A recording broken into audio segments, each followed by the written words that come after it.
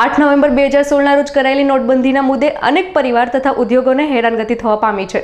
છતાં પણ સરકારના અણધાર્ય નિર્ણયને લઈને ભરૂચ જિલ્લા કોંગ્રેસ સમિતિએ ઉગ્ર વિરોધ સાથે કલેક્ટર કચેરીના દરવાજાને તાળાબંધી કરવા સાથે ઉગ્ર વિરોધ કરાતા પોલીસ અને કાર્યકરો વચ્ચે જોવા મળ્યા હતા. 8 નવેમ્બર 2016 રોજ કરાઈ નોટની બંધીના મુદ્દે અનેક પરિવારો તથા ઉદ્યોગોને હેરાનગતિ થવા પામી છે. છતાં પણ સરકારના અણધાર્ય નિર્ણયને લઈને ભરૂચ જિલ્લા કોંગ્રેસ સમિતિએ ઉગ્ર વિરોધ સાથે કલેક્ટર કચેરીના દરવાજાને તાળાબંધી કરવા સાથે ઉગ્ર વિરોધ કરતા પોલીસ અને કાર્યકરો વચ્ચે જોવા મળ્યા હતા. સરકાર દ્વારા 8મી નવેમ્બર 2016ની રાત્રિએ અવિચારી અને આપખુદી રીતે વડાપ્રધાને ₹15.44 લાખની કરોડની ચલણી નોટની નાણાંને રદ કરવાનો નિર્ણય કર્યો હતો અને આ નોટબંધી મુદ્દે આતંકવાદને નાથવા નાબૂદ કરવા તેમજ નકલી ચલણી નોટોને નાબૂદ કરવાના ઉદ્દેશ સાથે સરકારે રજૂ કર્યા હતા. જે નોટબંધીને 2 વર્ષ થવા છતાં સરકારને લીધેલા નિર્ણયથી ગરીબ પ્રજા અને વેપારીઓ ભારે હેરાનગતિનો સામનો કરવો પડ્યો હતો. જોકે આ સરકારના નિર્ણયથી ભરૂચ જિલ્લા કોંગ્રેસ સમિતિના કાર્યકરોએ લાભપંચમના બીજા દિવસે ભરૂચ જિલ્લા કલેક્ટર કચેરીને તાળાબંધી તેમજ ઉગ્ર વિરોધ પ્રદર્શન કરતા પોલીસ કાફલો ભરૂચ જિલ્લા કલેક્ટર કચેરીમાં સંકુલમાં ખડકી દેવાયો હતો. જોકે સરકારના નોટબંધીના નિર્ણયથી સરકારને કોઈ લાભ થયો નથી અને નવી નોટોના છાપકામ પાછળ કરોડો રૂપિયાનું આંધણ કરવામાં આવ્યું છે.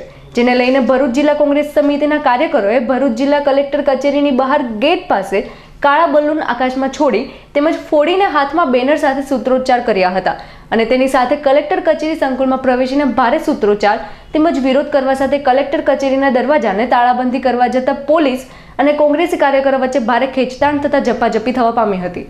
જેમાં ભરૂચ જિલ્લા કોંગ્રેસ સમિતિના પ્રમુખ પરિમલસિંહ જમણા હાથે ઈજા પહોંચી હતી.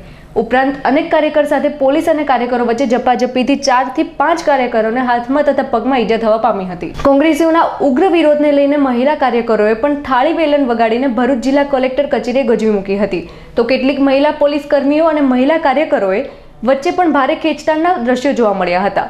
જોકે મહિલા પોલીસ કર્મીઓ અને કાર્યકરો વચ્ચે ઝપાઝપીને લઈને વાતાવરણ ઉગ્ર બન્યું હતું. પરંતુ પોલીસે પણ પોતાનું કડક વલણ અપનાવીને કાર્યકરોને પોલીસના ડબ્બામાં પૂરવાનું શરૂ કરતા કાર્યકરોમાં ભારે નાસભાગ મચી જવા પામ્યો હતો.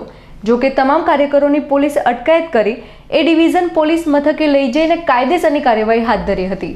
8મી નવેમ્બર 2016ના રોજ ભારત દેશના વડાપ્રધાને 15.44 લાખ કરોડ જેટલી ચલણી નોટોને રદ કરવાનો નિર્ણય લીધો. જે સરકાર આજે નિષ્ફળતા ગયેલી છે, જેના લીધે નાના લઘુ ઉદ્યોગોના કારીગરો બેકારીની તરફ વળગી ગયા.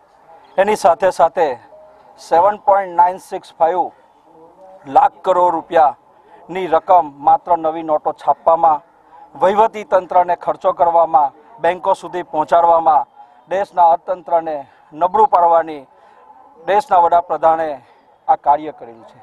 ત્યારે એનાથી નાના ઉદ્યોગો, લઘુ ઉદ્યોગો, જે આ દેશને કૃષિ પ્રધાન દેશ જ્યારે કહેવામાં આવે છે, ત્યારે આ દેશના હજારો ખેડૂતો આત્મહત્યાના તરફ આ મંદીના કારણે જેનું મૃત્યુ પણ થયેલો છે. એક બાજુ સરકાર 1.5% જેટલી જીડીપીનો દરનું નુકસાન કરી દેશને આર્થિક અર્થતંત્રમાં નબળું સાબિત કર્યું છે. ત્યારે આ દેશના વડાપ્રધાન નોટબંધીથી નિષ્ફળતા ગયેલી સરકાર છે. જ્યારે એક તરફ અમેરિકાના ડોલરની સામે ભારતનો રૂપિયો હંમેશા માટે ગગડતો આવેલો છે, એક તરફ જોવા જઈએ ત્યારે ક્રૂડ ઓઇલના ભાવનો ઘટાડો હોય છતાં પણ પેટ્રોલ ડીઝલના ભાવ ઉપર આ સરકાર અંકુશ રાખી શકી નથી. જેના કારણે આજે આ સરકાર નિષ્ફળતા ગયેલી છે. ગઈકાલની વાત કરી ત્યારે કલેક્ટર ઓફિસે કોંગ્રેસ દ્વારા આખા દેશની અંદર, સમગ્ર રાજ્યની અંદર આનો વિરોધ પ્રદર્શનનો કાર્યક્રમ રાખવાનો હતો, છતાં પણ ભરૂચ કલેક્ટરશ્રી તરફથી આની કોઈ પરવાનગી આપવામાં આવી ન હતી. આ દેશની અંદર જેને સાચી હકીકત સરકાર સુધી પહોંચાડવાનો પ્રયત્ન કરે છે, ત્યારે પોલીસના ડરથી, પોલીસના પ્રયોગોથી એ લોકો સાચી હકીકત પહોંચવા દેતા નથી. જેના અનુસંધાનમાં આજે કલેક્ટર સુધી અમે ઘેરાવો કરી કાર્યક્રમો. વાસુ પરમારનો રિપોર્ટ, ભરૂચ.